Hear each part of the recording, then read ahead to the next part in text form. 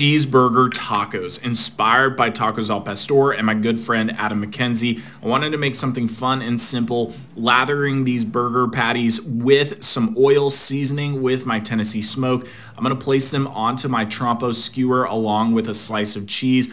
Once they're all set onto the trompo skewer, I'm gonna preheat my fire to a medium heat, placing them on the cooler side. I'm gonna cook this for about 2 hours, making sure to rotate every 30 minutes or so all angles get cooked. Once these guys are fully cooked to your liking, pull them off, let them rest for about 5 minutes. We're gonna start building our tacos. I'm gonna slice these guys off just like tacos al pastor, putting them into a warm tortilla, serving with some mayo, mustard, ketchup, onions, tomatoes, and lettuce. These were so freaking delicious. You can find this whole recipe at overthefirecooking.com or the link below. Cheers.